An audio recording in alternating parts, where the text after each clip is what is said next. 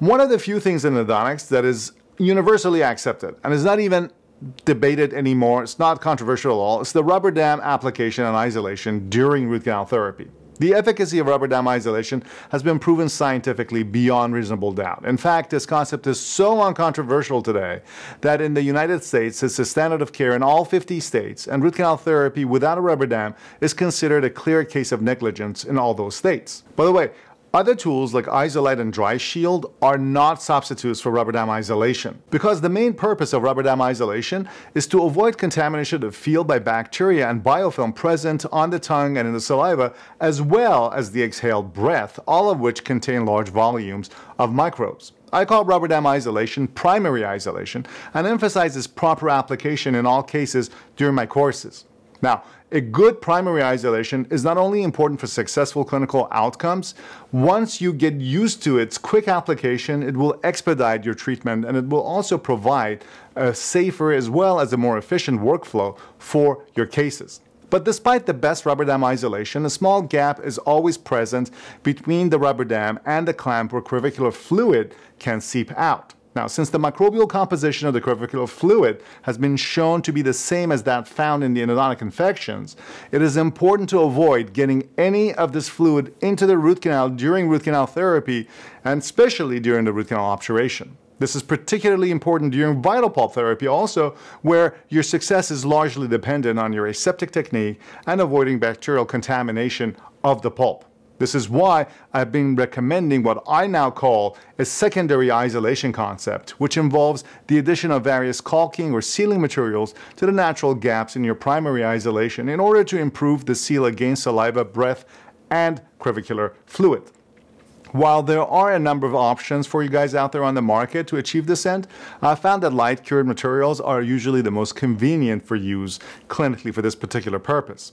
Now, the non-setting materials are basically different formulations of a denture adhesive and can turn into particulate materials and can float away during irrigation as well as the use of ultrasonics. And this is why I've been recommending light-cure flowable materials that set with non-adhesive resin materials of various viscosities and rigidities. Now, one such barrier is the EndoSequence Flowable dam material, which is the recent addition to our EndoSequence line of products. This barrier material is an inexpensive syringeable plastic that can be placed and cured over the seams between the rubber dam and the clamp or any interproximal areas where deep decay was removed to achieve temporary isolation during root canal therapy.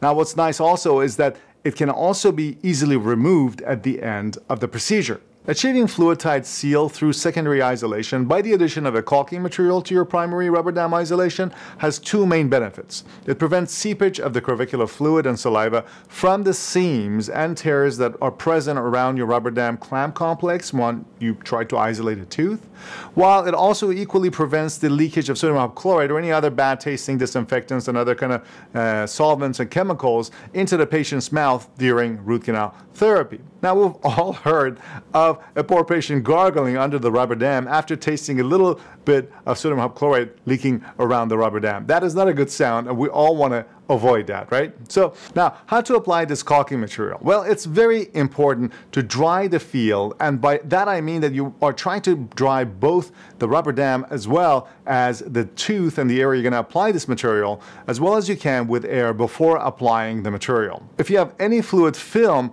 on any of the surfaces, the resin will not stick, obviously. After drying the field, place the EndoSequence Flowable dam material around the tooth and or around any of the areas that you're trying to create the seal and let it sit for 5 seconds and then cure it with your curing light. You can test the seal by flooding the tooth with hypochlorite to make sure that you have a fluid-tight seal.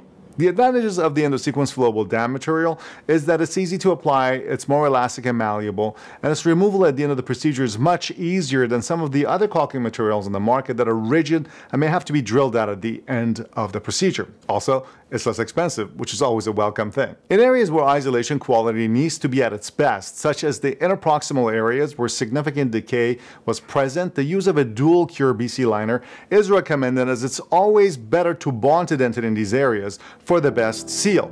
Anyway, just wanted to share with you guys this new item, which I'm sure will help improve your secondary isolation and can help you achieve better contamination control, which is really the cornerstone of a better clinical outcome for all your root canal therapy cases. As usual, if you have any questions or concerns, comment below this video or drop me a line on our website. For Real Endo, I'm Nasseh, and let's save some teeth.